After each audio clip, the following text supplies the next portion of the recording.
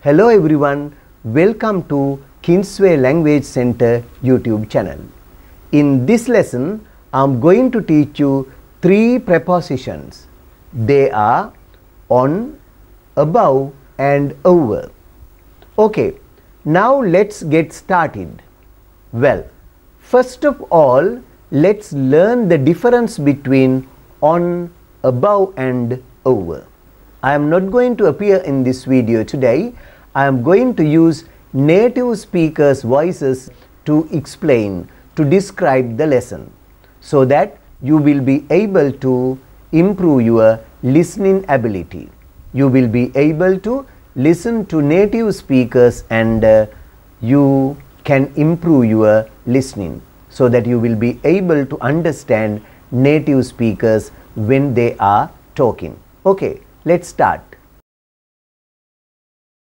I'd like you to watch the video until the end. You will learn the use of on, above and over when we are talking about positions, when we are talking about places where something is or someone is. We use on when we want to say that something is in a position above another thing and touching it. Now, look at this picture. What can you see? There is a table in this picture. Is there anything on the table? No, there is nothing on the table. Well, now look at this picture.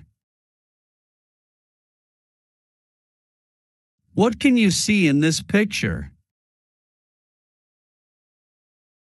In this picture you can see a table and a book. Where is the book? Well, the book is on the table. Or you can say, there is a book on the table. Look, the book is above and touching the table. So, when somebody asks us, where is the book?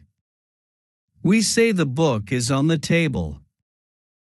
Now, you answer the following questions. Where is the pillow?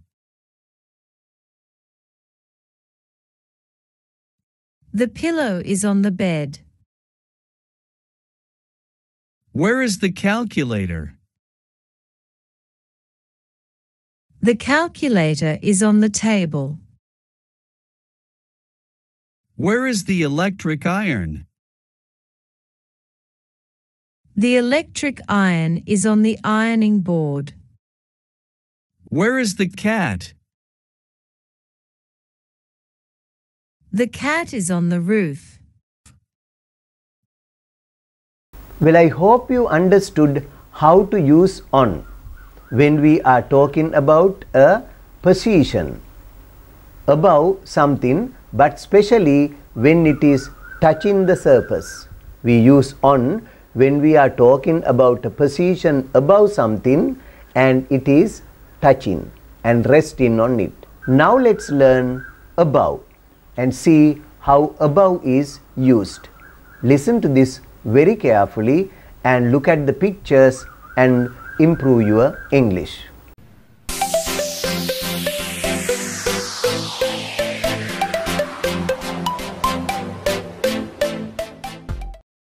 Okay, now let's learn how to use above. We use above to say that something is in a higher position than something else. Now look at this picture. What can you see? Yes, you can see a table, 3 chairs, some fruits and a lamp. Now, where is the lamp? Is it on the table? No, it's not touching the table. So, we can't say that it's on the table. How do you answer this question? Where is the lamp? Well, the answer is, the lamp is above the table.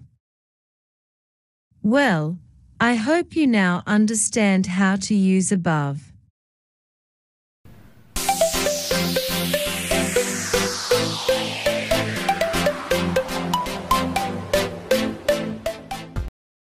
Now, you answer the following questions.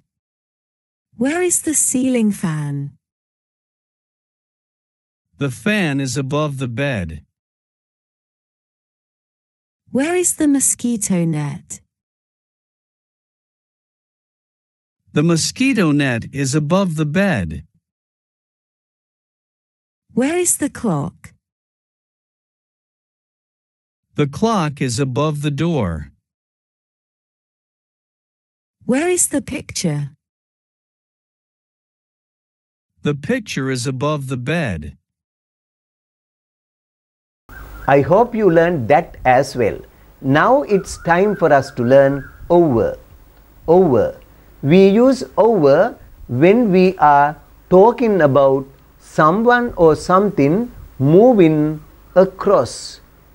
Over means moving across from one side to the other side. Over. Not touching the thing. Right? Over. You have seen many things moving over. An aeroplane is flying over the house. Or sometimes that man jumped over the fence. So we use over when someone or something's moving across from one side to the other side. Let's learn that as well. Well, now let's talk about over. We use over when someone or something is moving across from one side to the other side. Now look at this picture. What can you see? Well, you can see a tree. Now look at the picture again and see what is happening.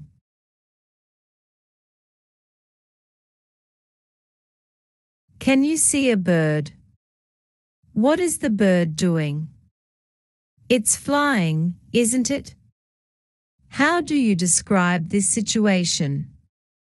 Well, to describe a situation like this, you must use the preposition over. Look, where is the bird flying? Well, the bird is flying over the tree. It is moving from one side to the other side. So, we say the bird is flying over the tree.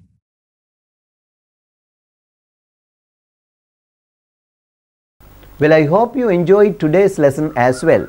Now, if you have not subscribed to this channel, please make sure you subscribe Kingsway Language Center and don't forget to click the bell icon as well. Okay, until I see you with the next program, goodbye and good luck.